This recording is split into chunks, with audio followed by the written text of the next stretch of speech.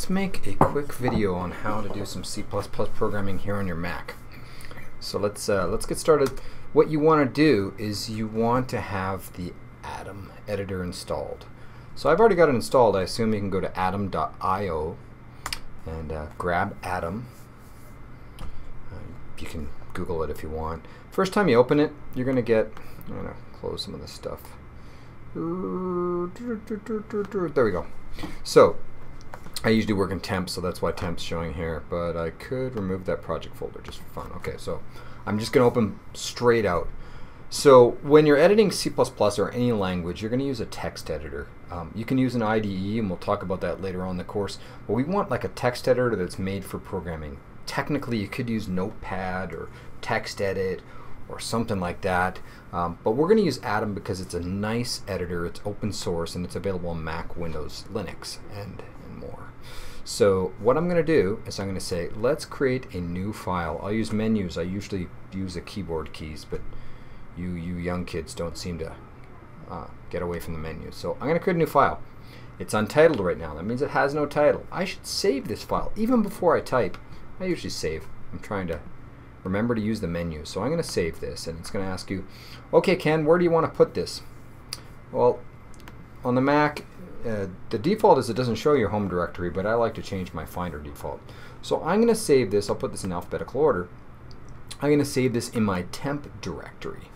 Okay, and I'm going to save the name of my file. You can call it whatever you want. Whatever you want. And always end for C++ an extension .cpp. That's the standard. Technically, again, we don't have to, but we want to because it's going to help us. I recommend not putting spaces or accents or anything funky in your directory names or file names. So I'm going to say whatever you want .cpp. There we go. We've got a file called whatever you want, and Atom automatically opens up like a project folder view on the left of everything that's in that directory that we're in. But here we go. So let's create a basic hello world. So let's include IOStream. Careful kids, when you look on the internet you're going to find lots of C++ examples, and C++ has been around a long time since Bjarne created it, so you're going to find examples that don't work with our current compiler. You should stick with this standard. So I'm going to do include IOStream. I tend to use for our courses using namespace STD. That's not sexually transmitted disease, but it's standard. So let's just use using namespace STD. What this allows is instead of typing things, I'll show you here in a sec. I'm going to type void main. I know it's wrong. Relax. And I could type every time I need to use cout, which is the print method to the standard output of the IOStream library. I could have std : and cout every time I use it. This is called specifying the namespace. But if I've already said that my default namespace, I'm using the namespace std, every time I type something like cout, it goes, well, what's cout? What do you mean? Oh, it's the one inside std.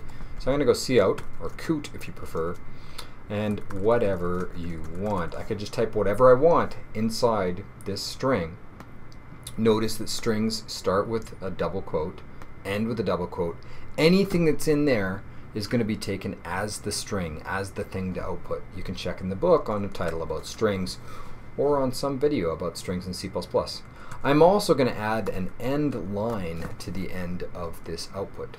Okay, and because it's C, by definition, or C++, we need to have a return value at the end of the function to signal to the operating system everything's okay. 0 usually signals everything's okay, because it's neither good nor bad. So now what I want to do, I'm going to try to stop using the menus, Ken. I'm going to go over here, I'm going to open up my Finder. I'm going to go to Applications. Whoa, that's weird. Applications, Utilities, and the Terminal app. Normally I would have just opened it with the Finder search. So I'm going to make this window really big. What I'm doing here is View Bigger. I'm just doing it with the keyboard because it's faster. So when I open the terminal, or the shell, or some people call it the console, we'll notice it's the bash shell we're using. This is the same shell for Windows, Linux, Mac, for all of our uses. I'm thrown into what my home directory is. Again, my home directory is that directory, which on the Mac is users / whatever your username is. So that's where I am. I'm going to need to change to the directory that I want to be in, where my file is. So cd is the command, cd temp. I can now see all my files are there, including that whatever you want.cpp. Okay, so now I need to compile it, because remember, C++ is a compiled language. I need to type the whole name. Now if I type it wrong, like whatever you want.cpp, actually it worked. It didn't have a problem with the cases, but some operating systems it will freak out about the case. So I'll type it that way.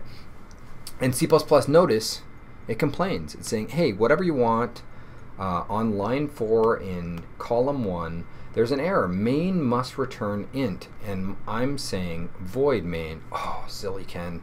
So I'm going to go back and I'm going to edit inside of line 4, column 1. It says, oh, this should be an int. Okay, cool. So what am I going to do? I'm going to have to compile again. Look how fast I typed that. Actually, I just hit the arrow key, the up arrow key there. It's a really useful feature. So I type the up arrow key, and it shows me the command that I previously did. And I can keep going and see previous commands. I'll go back down. I'll go back down. G++ whatever you want.cpp. No news. No news is good news. That means it compiled. If I do an ls, this is another command you'll learn. ls is a listing of files. I can see that the a.out is there. Excellent. That a.out is the executable file. Remember that C++ is going to compile, link the file, and create the executable file a.out. Now I can run this. For various reasons, the current directory is not in your path, so you need to type .diagonal, which means in this directory the a.out. And I'm going to run it with a .diagonal a.out. For you Windows users, if you're watching this Mac video, it's not a.out, it's a.exe, because Windows is special.